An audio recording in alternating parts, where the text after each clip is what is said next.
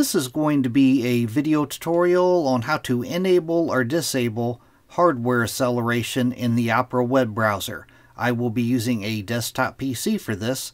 Let me jump over to my browser here.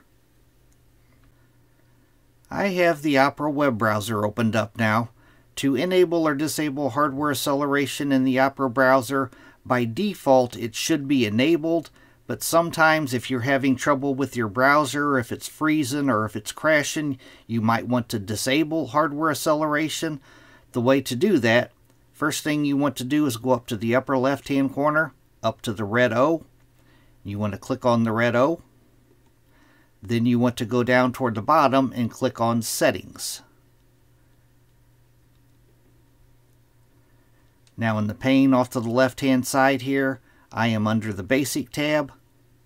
And in the center pane, you want to scroll all the way down to the bottom to where you see it says Advanced, and click on Advanced. Now you'll scroll all the way down to the bottom again. And right up here, it says System, and under System, use hardware acceleration when available. By default, it should be toggled on, but you could toggle it off. And then after you've toggled it off, you want to click on Relaunch, and that will restart your browser. But if it's toggled on like that, or toggled off, that is how to enable or disable hardware acceleration in the Opera web browser. Thanks for watching.